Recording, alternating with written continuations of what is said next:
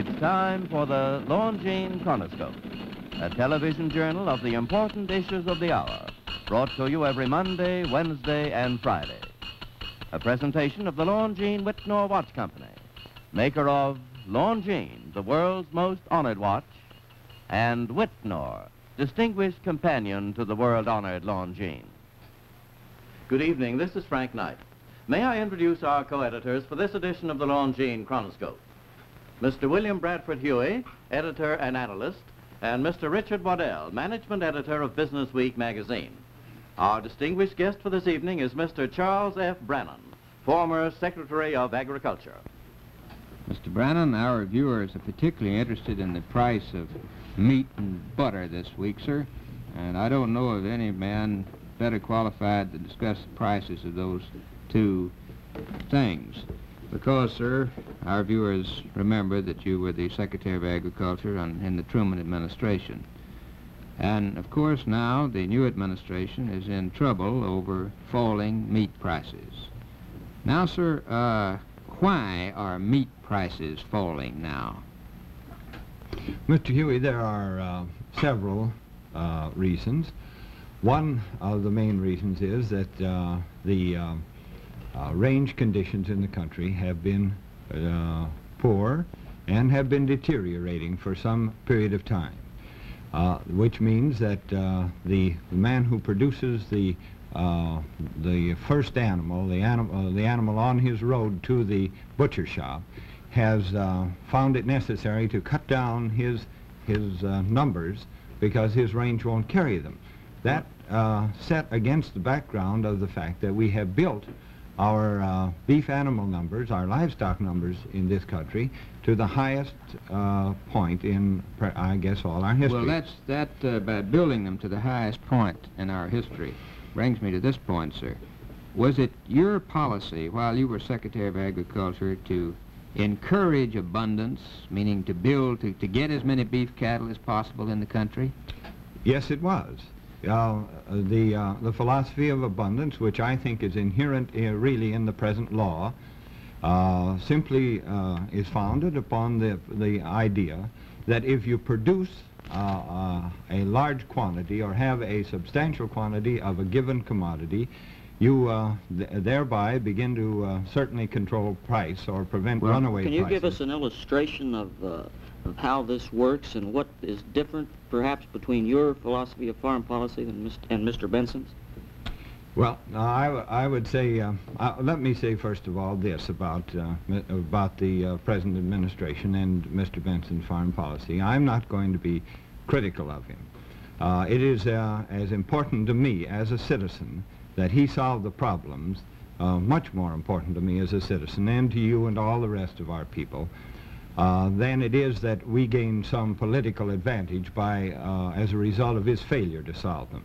I hope he's able to solve them, and as far as I'm concerned, I'd like to be as useful as I can in the solution. But, sir, is there some basic difference, as you understand it, between your philosophy of government and his philosophy of government in relation?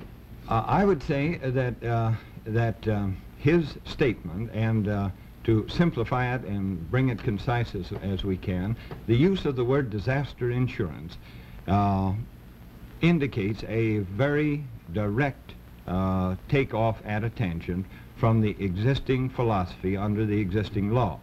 The price support laws of the country have been designed to maintain purchasing power in American farmers to the end that they are able to take care of the basic resources without which this country cannot be strong. Now, therefore, we have tried to keep a fair return to the American farmer while encouraging him to produce abundantly. I understand from the disaster insurance idea that you wouldn't help the farmer until his prices had gotten so low that he'd lost his purchasing power to begin with, and about all you'd give him is enough to put him back in business the next year as a farmer. If that's true, why is it that the American Farm Bureau and the National Grange both have indicated their support of Mr. Benson, Benson's policies as so far indicated?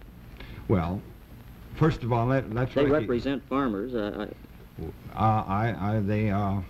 hierarchy of the American Farm Bureau and of the Grange have a philosophy which, in my opinion, is not the philosophy of many of their membership. Is that, would you call that a low support philosophy? It's a low to no support philosophy. Low to no, and it's proper to identify your philosophy as a high support philosophy. Yes, as a strong support of philosophy. And now you were explaining the idea of the hierarchy.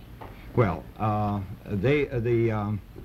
the existing law, or the strong price support philosophy, of course, was the philosophy of the membership and the hierarchy of the American Farm Bureau until it changed leadership. Now, if the membership changed leadership knowing that they were going to a low to no price support philosophy, I would be doubtful that they would have ever made the change they made. Do you think Mr. Benson's policy, although his actions, he's supporting the law, but his disaster statement would indicate something else, are those policies his own, or are they a administration policy? Are they something that, in other words, is he the man who must be blamed if there is any blame to be placed? Well, I'm confident that Mr. Benson is expressing an administration policy. And who are the men, do you think, who are fashioning that policy, sir? The president, of course, must be the final architect, or must say the final yes or no. I think advising him, of course, is his brother Milton, is Mr. Allen Klein, president of the American Farm Bureau Federation, and a few people, all of whom are low or no price support people. Well, is it fair to say, sir, that there's a difference in degree? I mean, we use this high support and low support. You wanted the Department of Agriculture to assume more responsibility for assuring abundance, or assuring the farmer a return, and whereas your successor now, Mr. Benson, wants the Department of Agriculture to assume less responsibility. Is that a Mr. Huey, fair way to simplify it? I wouldn't say that was quite the right description. I think it is the people's concern to maintain stability and high-level production in farm commodities. Now, maybe price support isn't the mechanism, but it's the best that anybody has thought of. And it is essential. For example, take this question of milk that we were talking about a few minutes ago. We have an excess of milk at this season of the year always. Now, the question is, do you allow the price of milk to go so low as to penalize the farmers who have produced the abundance now? Or do you find a device by means of which you can encourage them to produce this abundance, pass the benefit of the abundance on to the American consumer without making the farmer share all of the financial responsibility? What happens to the dairy farmer if the price of milk goes too low? Well, he goes out of business. He sells his cows. And remember, it will take you as long to get a new cow back into production of milk as it takes to build the biggest battleship we've ever floated. It'll take him 2.5 years. And if he sells his cows for beef or bologna, they aren't going to be producing next year. It's a low season. And it's your belief, sir, that the present administration, the Eisenhower administration, is not evidencing enough concern for the preservation of those herds? I think so. I think if I were to say anything critical, I probably would run along that line. Let me say it another way. I think the American people should always take their risk on having a little more than we need, than taking their risk on having a little less than we need of our food commodities. Well, that brings up a question. Do you think there has been a decline and some concern among the farm groups about prices? Do you think that this price decline in farm commodities is significant? Does it historically a drop in farm prices bodes a recession or a downturn? Do you think that's what we have to fear in this? Well, historically, in practically all of the depressions that have come to this country, at least the ones in modern times, the farmers' prices have gone down first, gone down farthest, and stayed down the longest. So there is something in the present indications to watch with great concern. Now, I don't want by any stretch of the imagination to say that we've reached catastrophic Do you foresee, situations. sir, do you think that the farmers of America are likely to suffer in the foreseeable future, in the next year or two? It's much too early to say, as far as I can tell. Do you think, to our viewers, sir, do you think that the price of food is going to continue to go down? Do you think the price of milk will go down, the price of meat will go down? No, I'm not to consumers. If the drought continues out in the western area, there may be further liquidations of cattle, which would cause a further reduction of return to farmers. But that isn't always reflected to consumers. Prices were coming down for almost 18 months to farmers for beef animals. At the same time, actually, some prices of meat or prices of some cuts were going up. You bring up a point there. Senator Taft has said recently that this farm problem, if there is a problem, is not a Republican problem, but the one that they inherited from the Democrats, because the prices have been falling for about 2 years at the farm level. Well, let me put it this way. Just plain fact, the price of beef did not go to 90% of parity during the Democratic administration, Well, and there was no law which would have let us do anything until it did. I'm sorry, Mr. Brannan, our time is up. Thank you very much for being with us this evening, sir. The opinions that you've heard our speakers express tonight have been entirely their own. The editorial board for this edition of the Longines Chronoscope was Mr. William Bradford Huey and Mr. Richard Waddell.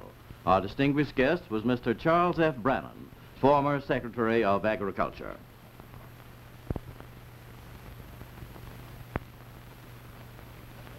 Do you know when Easter comes this year? Well, here is a rough rule. Easter is the first Sunday after the full moon, after the first day of spring. Spring begins, here's the full moon, and here's Easter Sunday, April the 5th. Now, how about giving someone near and dear to you a magnificent new Longines watch to wear on Easter Sunday? You know, giving a Longines is almost like selecting a watch made to your special order, because every year Longines produces literally hundreds of new and exclusive styles and models. This has always been a Longines policy, because we realize that those who buy Longines watches expect such exclusiveness. Above and beyond faultless performance, above and beyond unparalleled accuracy, a Longines watch offers pride of possession. For a Longines is, in fact, the world's most honored watch, the only one of the world's finest watches to win so many honors for excellence, elegance, and accuracy at World's Fairs and in observatory accuracy competitions. For Easter, for an anniversary, for a birthday, or for any important occasion, throughout the world, no other name on a watch means so much as Longines, the world's most honored watch, the world's most honored gift, premier product of the Longines Whitnor Watch Company since 1866, maker of watches of the highest character.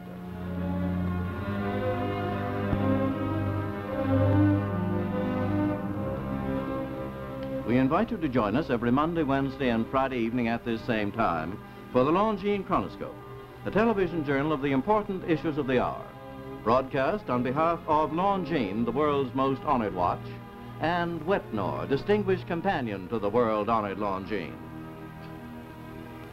This is Frank Knight, reminding you that Longines and Whitnor watches are sold and serviced from coast to coast by more than 4,000 leading jewelers who proudly display this emblem, Agency for Longines Whitnor Watches.